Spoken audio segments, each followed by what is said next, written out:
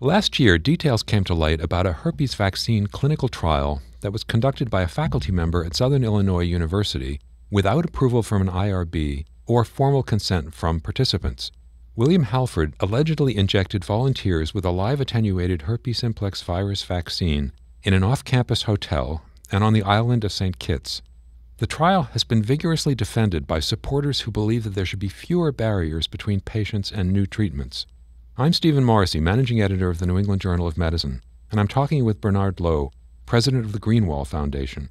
Dr. Lowe has written a perspective article about the lessons this case offers for advocates of evidence-based standards for new therapies. Dr. Lowe, can you give us an overview of what we know about this case and what's still speculation? I'd be glad to. So as you summarize, the allegations are really quite serious. They allege violations of fundamental regulatory, scientific, and ethical standards for clinical trials. The professor allegedly injected a vaccine that he had invented and developed into subjects without approval from the Food and Drug Administration and without review and approval by an institutional review board.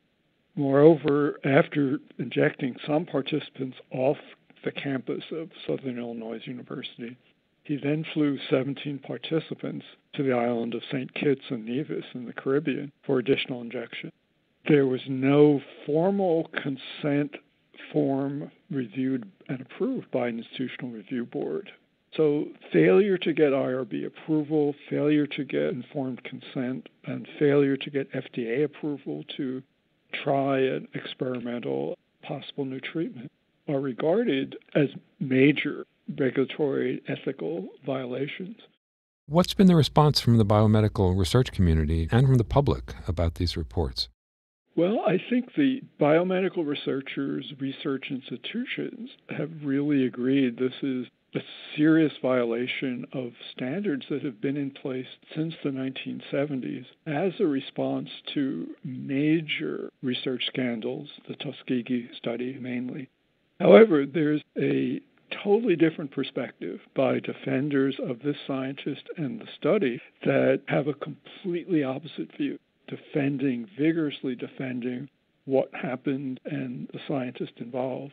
And the perspective suggests that understanding sources of this vigorous defense and the arguments that are being put forth hold lessons for scientists and research institutions who are supporters of these standards and of evidence-based clinical trials. You say in your article that investigations into the trial have been launched by Southern Illinois University, the FDA, the government of St. Kitts and Nevis, and that several participants have sued the study's sponsor. So what would be the implications of any wrongdoing that were found, given that Halford died last year? Well, in addition to the investigations you mentioned, the Federal Office for Human Research Protections and the FDA are also holding investigations.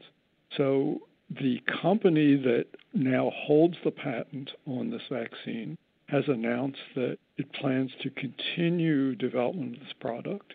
It says it will follow FDA regulations in the future. So there may be implications for that company. The university, Southern Illinois University, both in its own investigation and the federal investigation, could face sanctions depending on what those investigations find. You say in your article that the Halford case has triggered calls from some quarters to abolish IRB review altogether and radically redefine consent for clinical trials. What do you think are the chances that we'll see that kind of change to current standards? Well, had anyone asked that question a decade ago, the response would have been, no, these standards are in place, they've been well articulated, and there was pretty strong agreement that they were needed to prevent really serious abuses. This clinical trial is a window into looking at a very different way of thinking. Free market libertarian groups have vigorously defended the trial and the scientist. And for them, the reasoning they use in defending this trial is an indication of how far they believe the dismantling of the Food and Drug Administration regulation and the IRB system needs to proceed. So in terms of speculating, These libertarian free market ideas are clearly on the ascendant, both on the state level and in Congress, in the administrative branch of this administration. So I think there, on a lot of fronts, there is a movement to roll back the powers and the regulations of the FDA. And I think the defense of this trial indicates how far that rollback might proceed if the defenders of this trial had their way. Finally, you talk in your article about strategies that advocates of evidence-based standards can use to gain broader public support.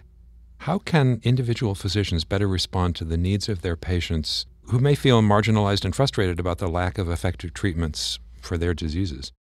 Absolutely. I think what is clear is that the defenders of this trial, free market libertarian groups, have really connected to the frustration that many patients feel about the lack of effective treatments, the slow path it takes to go from a new drug to approval.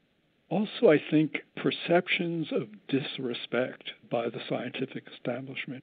I think unless the defenders of evidence-based medicine can show they understand and respond to these concerns, the standards of evidence-based medicine are not going to resonate with the public.